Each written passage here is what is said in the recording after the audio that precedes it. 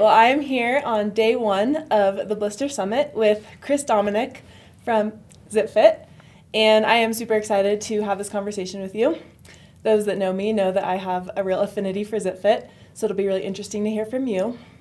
And I just want to first hear a bit of background about the brand and maybe your role with the company. Sure. Well, first of all, thanks, Gara, for putting on this event and including ZipFit. We're very excited to be here.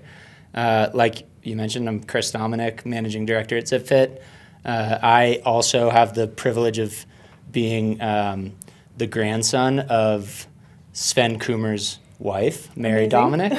So Sven Coomer founded ZipFit and ran the company with my grandma for many, many years. And a few years ago, I took over. Well, I really just started helping them with Jeff Colt and Thomas May, and we've been running the company for a few years now, just trying to carry Sven's legacy and do our best to make people's feet happy.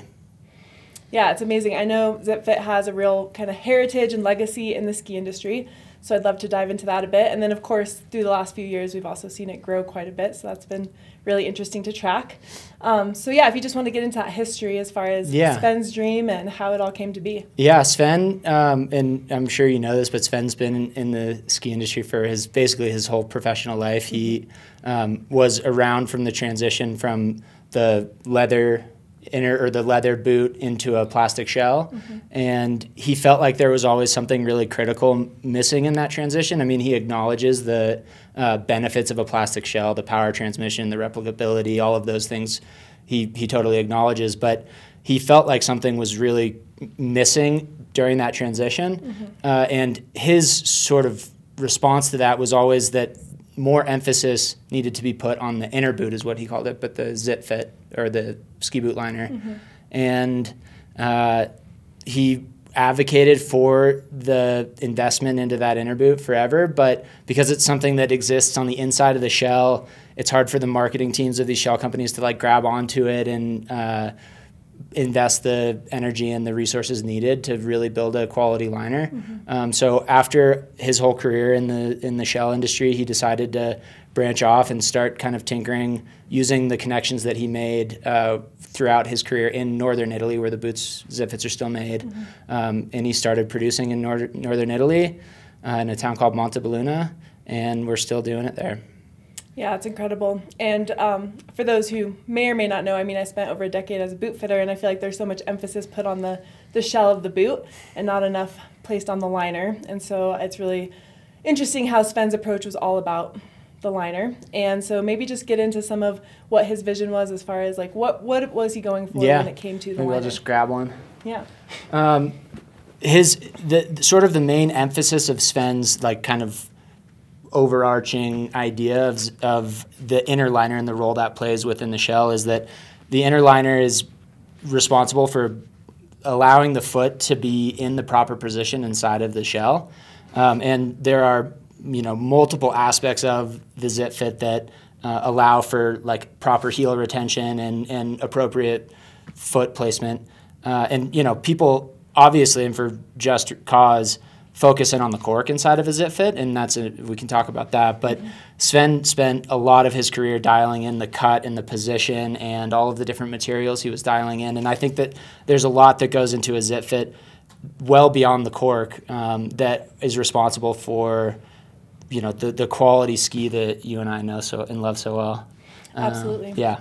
Yeah, we'll talk about the cork and where that cork is placed in that sort of key fit zone and why that's so important. But I'm also curious to hear a bit about just the whole composition of the liner and all the materials you guys build into the liners.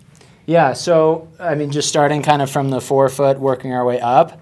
The forefoot of a ZipFit is neoprene out. That's what we see out here, and that's a really important material because it does a really good job of stretching with the anatomy of someone's forefoot. So unlike a conventional liner that is sort of it's a fixed position, this is going to fit your toe area almost like a sock or like a neoprene bootie. So if you have a narrow forefoot, it's going to conform to that and give you support in that area. And if you have a wide forefoot, which we have a lot of skiers with wider forefeet, it's going to allow for your toes to spread out, and that's a really critical piece of our balance, comes from our ability to have flexibility and dexterity in our toes. So that's an important material, is the neoprene, and then underneath the neoprene. What you don't see is there's a layer of thin slit for insulation and then a layer of merino wool on the inside. So they're very warm in this area.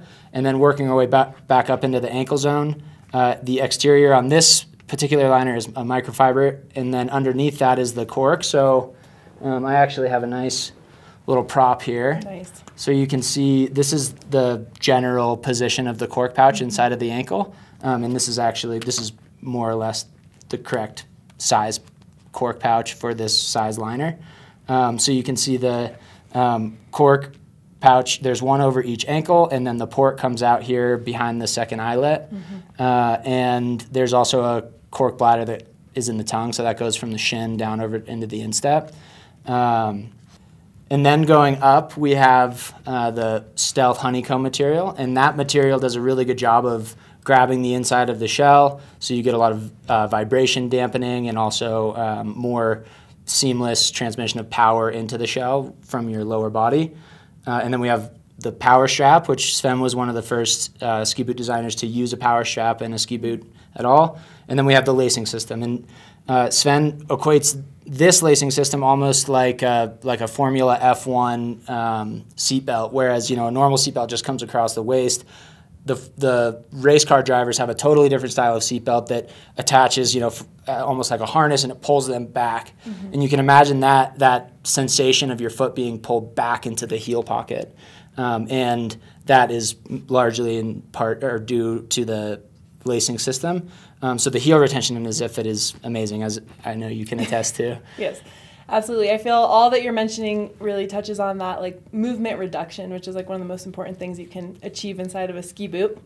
So it's cool to hear how all those elements play together to really keep that snug, secure fit.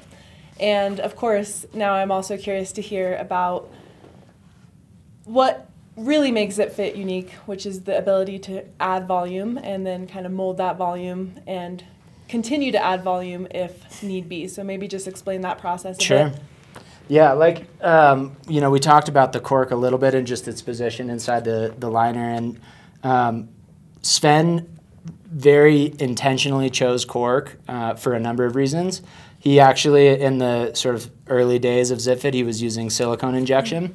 But he quickly transitioned to using cork, number one, because, again, it's a really efficient transmitter of energy. So we use the analogy all the time of taking a wine cork and throwing it against the ground, and the rebound you would get off of the wine cork compared to a piece of carpet foam, which is basically what a conventional ski boot liner is made out of. You throw that against the ground, it's just going to die on the ground, and you can really feel that in the inside of the shell. You get a lot more feedback from the snow because the cork is a much more efficient transmitter of energy, and also the energy that you're putting into your shells is much more efficiently transferred to your skis, so you get a lot more nuanced feel on your skis. So there's the power transmission.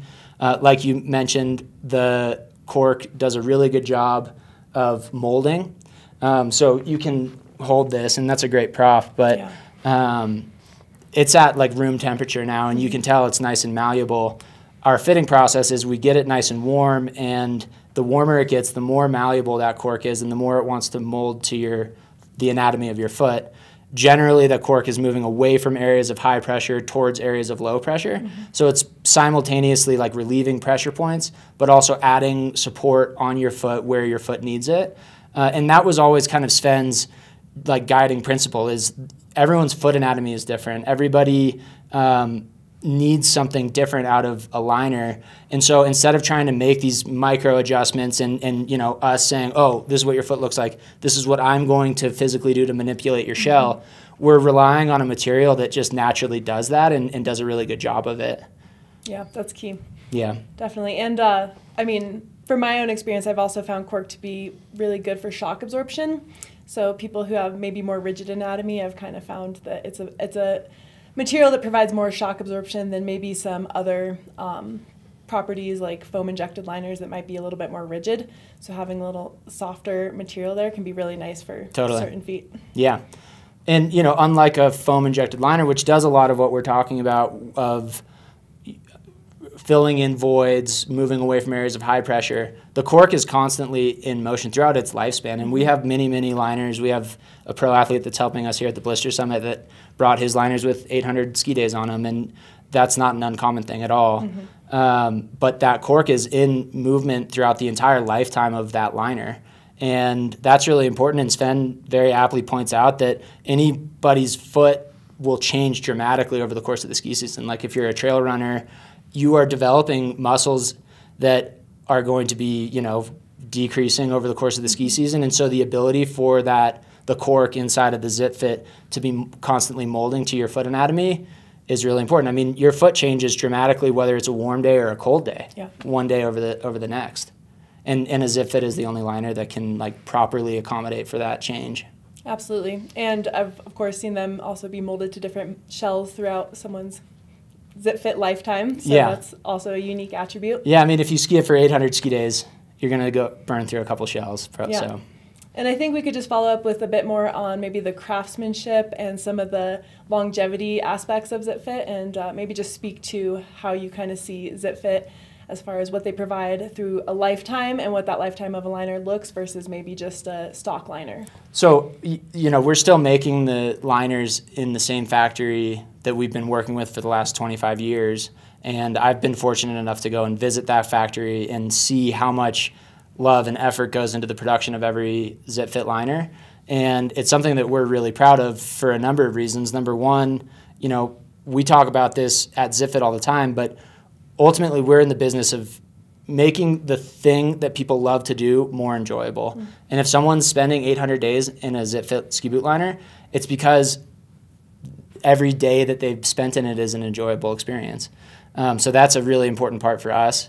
And then the other side of it is, when you consider the life cycle analysis of a ZipFit over a conventional ski boot liner, which lasts maybe 100 ski days total, a ZipFit, which can really last into the 1,000 ski day range, it not only is a more efficient use of your money, but it's a much more efficient use of our resources, and we're proud of that. Yeah, it's amazing. And just to have that consistency from a liner. It's not day by day, the liner's feeling a little bit looser each day, things like that. I think that's a huge, huge part. We say ZipFits break in, other liners break down. Oh, that's a good one. I like that. Yeah, and then I know I've seen ZipFit grow over the years, and I'm just would like to hear more about how your lineup currently looks. I know you've added some new models, and you're kind of providing a bit more offerings for people who want different things, including a touring liner and things like that. So, I'd just love to hear about the lineup. Yeah, well, before getting into the lineup, I just want to say, our job at ZipFit now is to get people's eyes on Sven's genius.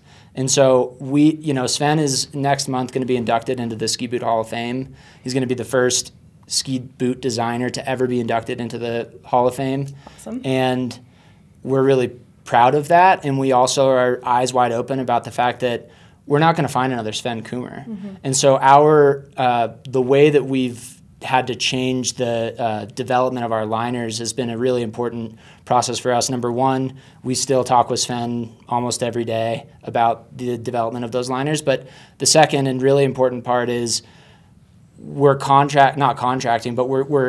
getting the feedback from our athletes, from our skiers, people who ski in our liners, and sort of crowdsourcing the development of those liners in a way that we're really proud of. And that's because we're not replacing Sven Coomer. And that Sven is an irreplaceable character. Yeah. He's the only ski boot designer to ever be inducted into the Hall of Fame. And we are eyes wide open about that and know that the only way to replicate his genius is to source that genius from our community. So that's what we've done in the development of both the Corsa, which is this yellow and blue liner, and the GFT here. So maybe I'll start by just showing you the Corsa. Yeah, please. So this is our, this liner was specifically designed to work with a plug shell. And it's the liner that's best suited in our fleet to work inside a really low volume shell. So we did a number of things to amplify the fit inside that shell. Number one, you can see, or maybe you can't, but it's built on a more narrow last. So that's really important for a plug shell. It has a removable tongue, which is convenient because it allows us to look at the inside of the liner, which is full grain leather. This isn't the first ZipFit to feature full grain leather on the inside, but it is full grain leather, which does a really good job of conforming to the shape of your lower leg. You know, we talked about how ZipFits break in, other liners break down. A leather interior liner is almost like I don't know if you ever played baseball or softball, but the more you use your mitt, the more it like molds to your hand, and that's a similar feel with a leather liner. The other thing we did is we increased the volume of the upper tongue, so you get almost like a more immediate delivery of your power. So when you initiate your turn, you're just right there. Like you feel that turn grab really quickly. But this was a great example of like, we have the ability to prototype really easily through our factory. And we, like I said, we've been working with them for 25 years. And so we are able to, at any time, you know, get on the horn with them, talk about ideas. And so we're able to constantly be filtering feedback that we're getting from our athletes, our customers, and then feeding that to our factory, making prototypes. So it's just this really seamless transition. And that was also the case with the GFT, which is our very first uphill liner, which we're really proud of, and I know has been received pretty well by the community. And I would say that this GFT is just the beginning of this sort of evolution of ZipFit, and we're proudly making liners that service an aspect of our sport that we haven't really spoken to date. Yeah, that's interesting. And I mean, with the GFT, it's interesting as well because I feel like a lot of touring boots and touring liners are pretty compromised, especially to save weight. And so, you know, maybe you have the shell that works really well, but of course then you're going out and you're dealing with a liner that packs out pretty quickly or just isn't as dense as you'd want to maintain a long-term fit. And so the GFT has been an interesting one to see. Do you have anything else to say as far as why you went in that direction of a touring liner? Yeah, well, I mean, we went in that direction because we love to tour. You know, we love going uphill, and we love getting in the backcountry and being, you know, in wild places. And so we were doing that. And selfishly, to like go into those places without a ZipFit on my feet was a bummer because I've skied ZipFit basically my whole life. Yeah. So we developed this product because it was something that we wanted. And the number one kind of guiding principle when we undertook the development of the GFT was we're not servicing folks that are counting grams and are trying to, you know, win the Grand Traverse. That was never our intention when developing this liner. We really did want to develop something that had the range of motion that would allow us to use it in a backcountry setup, but ultimately would be a powerful tool for the ski downhill. And that's not to say that we won't ever develop a liner that is intentionally cutting weight. When and if we do develop that liner, we will still have an eye on how does it ski. Is it utilizing Sven's, you know, core principles? Those things, the answer to those will always be it skis well. It is flexing Sven's genius. But the GFT is meant to be a really powerful ski that has great range of motion, and we've been really proud of the way it's skied so far. Yeah, so it's interesting to hear about the latest developments and cool to see where that's gone as far as expanding the offerings both to a liner that's better suited for a plug boot as well as a liner that is better suited to go uphill and provide the optimal downhill experience. But of course there's also the staple products in the line, and so I'd like to hear you just break into those a bit. Of course the Gara being a prominent one. You ski the Gara, right? Yep, that's my liner for the last 600 days or so. And for life, you can say that. But yeah, so one of the first things we did when we began helping with ZipFit was we heard from a lot of people that they love the Gara, but they were just dumping cork into the liner, which is awesome. I mean, that's why we include cork ports. You can always add or remove cork. But one thing we did right off the bat was introduce the Gara HV, which is the same design principles as the Gara LV. It just has 20 to 25% more cork than the Gara LV, depending on the size. Make the boot fitter's life easier. Exactly. You know, instead of saying, you know, putting the Gara LV in your shell and saying, yeah, okay, it feels really good, but you're still getting some heel lift. Imagine how good it will feel when you add cork, but the only time you can add cork is when you buy it. Yeah. Smart. So the Gara HV has been, and honestly, I ski the Gara HV right now, and I love it. Like, the more we work with the product, the more confident we are in the ability that, or the way the cork molds to your foot is, it is just such a good material. And putting more cork in your shell to begin with, I'm finding, is just the way to go. A lot of our dealers that have been working with ZipFits for a lot longer than we have, add more cork into a liner than I originally would have thought was right, but they have just been working with it long enough to know that that cork is going to mold to the foot, it's going to fill in the voids, it's going to give the skier what they want.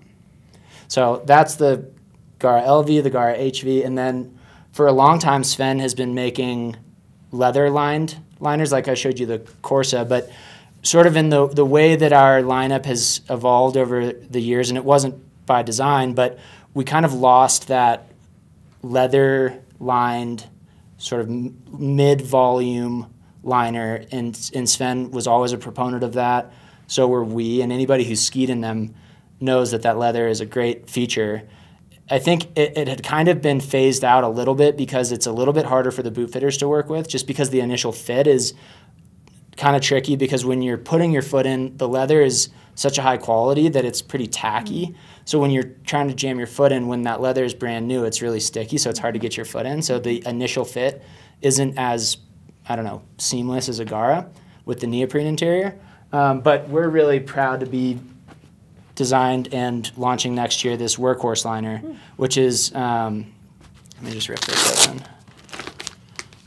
And you might have noticed that this actually is currently available on our website. So I said it's coming out next year, which it kind of is, but anyway, the interior is full grain leather. We have what in Italian is scivola, which is like means slip. So this neoprene little triangle makes the heel entry a lot easier. But this leather does a really good job of kind of molding to your lower leg anatomy over the lifetime of the liner. And then, unlike any other liner we've ever made, this exterior is full grain leather.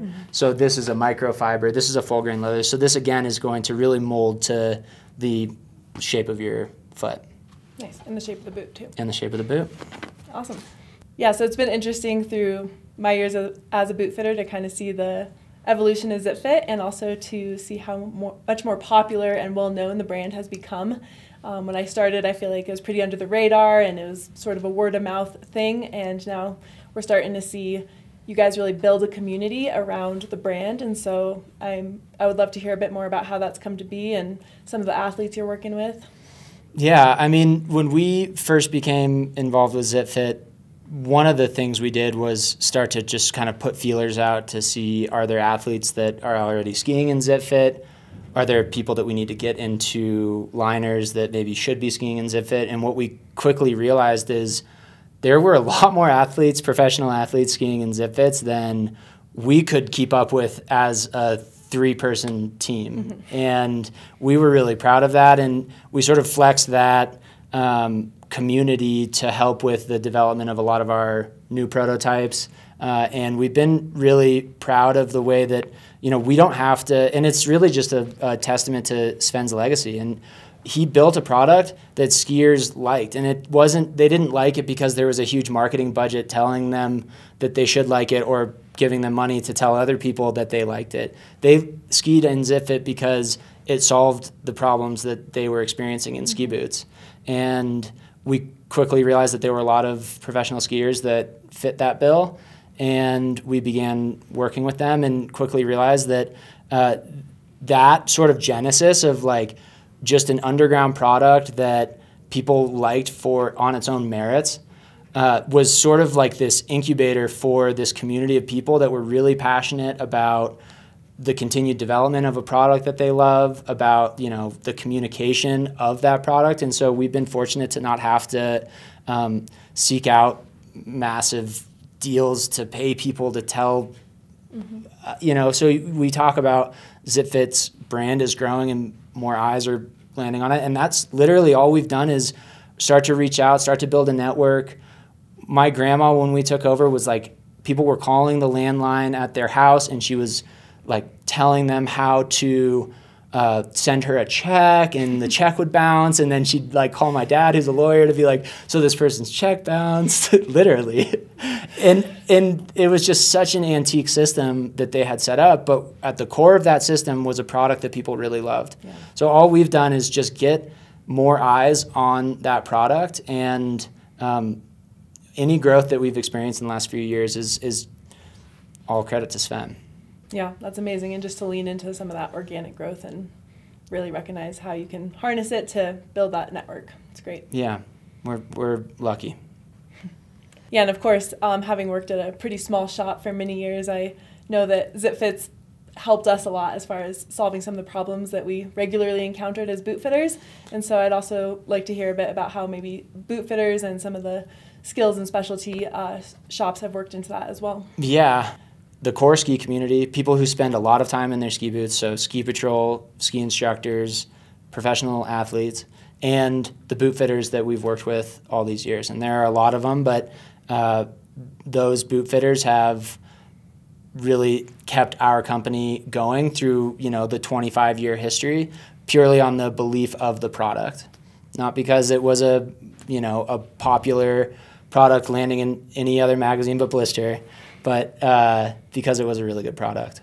Yeah, definitely. And as a boot fitter, not having to constantly chase that packing out liner and Band-Aid solutions with all this extra foam on the stock liner and things like that, I think it's a simple solution where you're able to send the consumer out knowing that they're going to be okay for a long time. Totally. I mean, when we start working with new dealers, it's very common that a new dealer will start sort of small because it's a new product. It's not something that they've worked with before. And I always try and tell those dealers, just whatever you have to do to get your first 5 fittings in, just do it. Because once you see, number one, how easy of a fit it is, and number two, how happy the customer is going to be with the fit, you're going to have no problem selling these liners. It's just a matter of taking on that new product, that new system, and getting it going. Yeah, so let's talk maybe a bit about some of those techniques as far as the boot fitting aspect of ZipFits. So of course the adding of cork and maybe just a little quick overview of what that looks like. Sure. Yeah. So I have my handy prop here, and this, like I already said, this is how it sits inside the liner. So you can see there's this little port that comes out, and that's actually accessed behind this in between the second and third lace loop. That port pulls out, and then you use, just gonna put that down. You use our plunger and tube to insert the tube into the pouch, and then you use the plunger to depress the cork out of the tube wherever you need it. So I'll give you an example of like a common fit issue that we use this system to solve for. Everybody knows that a zip, or hopefully people know that a ZipFit has really excellent heel retention or heel hold. If I'm doing a fitting and the customer is like, I'm actually still getting some heel stop, I feel a little bit of lift, the first thing I'll do is insert the tube into the tongue, which is accessed up here behind this hard plastic piece. Mm-hmm. That tube goes all the way down into the instep, and then we depress out like a half tube of that cork and put it right over the instep, forcing the heel kind of down and back, and then you put it back on the customer's foot. They ski it, they walk around, whatever, and that's a really efficient way to solve for an issue without having to totally reinvent the wheel, right? Mm-hmm. So like with a foam injection process, you really get one shot at nailing that fit. And if you don't do it right the first time, you're sort of out of luck. Whereas with the ZipFit, you are always able to add cork, you're always able to remove cork. So at any time you can adjust the fit. Either a boot fitter can do that or you can just do it at home. It's a really simple process. So I've spent a lot of time in different boots. I also have a very finicky foot. A lot of people know that. And so for me, I spend a good bit of time in a stock liner, but I usually end up having to get in my ZipFit at some point just to tolerate a longer day in a shell. And so I know my liners have been in the oven or on the stacks quite a bit. Maybe just speak a bit to what that process looks like as far as being able to heat a liner, mold a liner, potentially remold a liner for different shells throughout its lifetime. Yeah, and that's an important thing, right? Because like we talked about, if a liner's lasting for 500, 600, 1,000 ski days, you are definitely wearing through some plastic in that frame. So the ability for the liner to constantly be molding to your foot and also be able to mold to a new shell is really important. Mm-hmm. So like to take it from the beginning, the general process for fitting a ZipFit is, number one, we're applying heat to the liner. So in a shop, as you know, what that process looks like is usually putting the liner on a heat stack, which is just like an industrial boot heater, or a boot dryer. And there are ways to replicate applying that heat at home. Sven is famous for using a microwave, which we get asked all the time. There are metal eyelets on the liner, but at low time intervals, it's okay. But yeah, when you apply the heat to the liner, that cork is becoming more malleable, and that's the really important thing to mold it to your foot. It's also really important when you're transitioning from one shell to another, and that can happen because your first shell or your current shell is worn out, or like I ski the same liner in a few different shells. So I will, when I transition from one of my shells to another, I'll put my liners on a heat stack because we have access to one. If I didn't, I would put the liner in the microwave for 15 seconds, take it out, rotate it, put it in for another 15, do that a couple times. And that gets the cork nice and malleable, and then you just step into your new shell. And assuming that shell is, within a general last range that's similar to the shell that you're coming from, it's usually no problem at all for that liner to conform to the new shell. Yep, I've definitely seen that. Yeah. It works. And I think the last thing maybe I'll just touch on is some people have a bit of apprehension when it comes to the World Cup entry. Maybe just touch on why that's important when it comes to ZipFit and why that's kind of the approach that should be taken, and maybe just any little advice you have when it comes to that process. Yeah, well, so yeah, there are a couple of reasons why World Cupping in that process is really important. Number one, like we talked about, there's kind of that seatbelt effect where your whole foot is being pulled down and back, which kind of primes the fit for that proper foot position that's really critical in a ZipFit and that we do really well. Mm-hmm. The second thing is, if you keep your liner in your shell and you step into it, all season long, what can happen is the force of your heel going down in the shell will actually kind of manually move the cork down in the ankle. Mm-hmm. And so you'll just get a buildup of cork kind of at the base. That's not a problem that we can't solve for. All you have to do is pull the liner out, and using your thumbs, you can kind of manually move the cork up. Mm-hmm. And like I said, the cork will mold to your foot, and we can fix that for sure. But it's really more about that sort of cinching the foot down and back. And I don't know, you've presumably World Cup into your shells. Yeah. Is it it's kind of a muscle memory thing, right? Like it is, you and learn. There's tips and ways to make it easy, and I've taught a lot of people how to do it, and so if anyone needs tips out there, what is your method? For me, it's easy just to stand up, kind of open the shell up a little bit, get my thumb on either side of the lower boot, and just jam my foot in. Yeah. And you kind of I find that if you point your toe down and sort of rotate a little and then twist it in.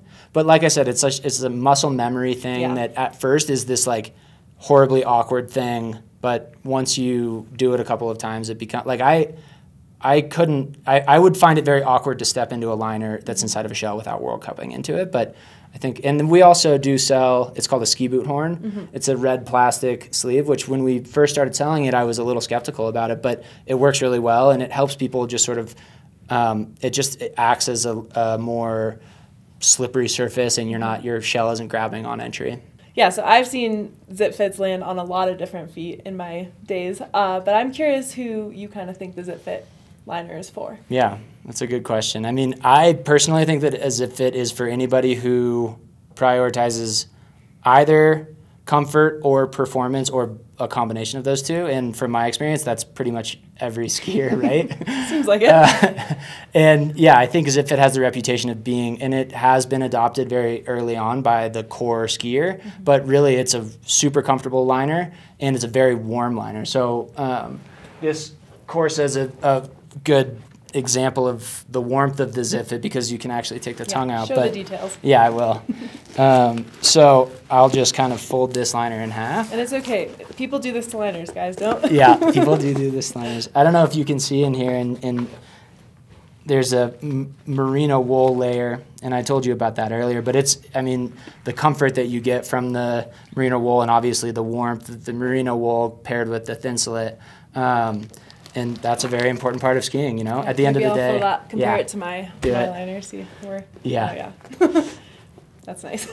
I mean, what we're doing with skiing is kind of an insane thing of going out in -degree Fahrenheit, Celsius weather and putting your foot in a plastic coffin and going very fast down a snowy mountain. Yep. So we are of the opinion that you should be comfortable while doing that, and so the wool is just a piece of that. Well, Chris, it's really cool to hear your dedication to Sven's dream and the way ZipFit is carrying out all that innovation, and just really sticking to some of those original goals. I'm, of course, curious what is next for ZipFit and maybe some of the things on the horizon. Yeah, what's next? Well, we're really excited to be coming out with an OEM partnership with Fisher. So 23-24, there will be an RC4 Pro version of Fisher's boots that will come with a ZipFit stock in the liner, or in the shell, I'm sorry.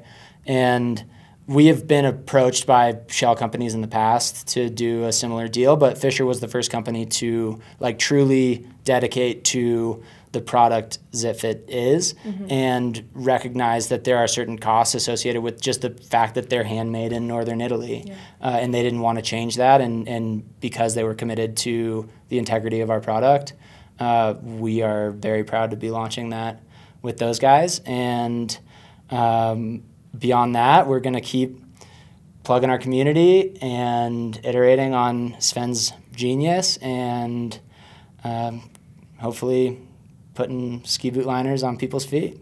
Yeah, and it's awesome to have you here at the Blister Summit and go upstairs and see you sending out ZipFit liners for people to try and test, and I think that's a really unique experience. So thank you so much for being here, and it's been a real honor to talk to you and get the full history as well as hear everything that you have going on in the future. Awesome. Thanks so much. Thanks.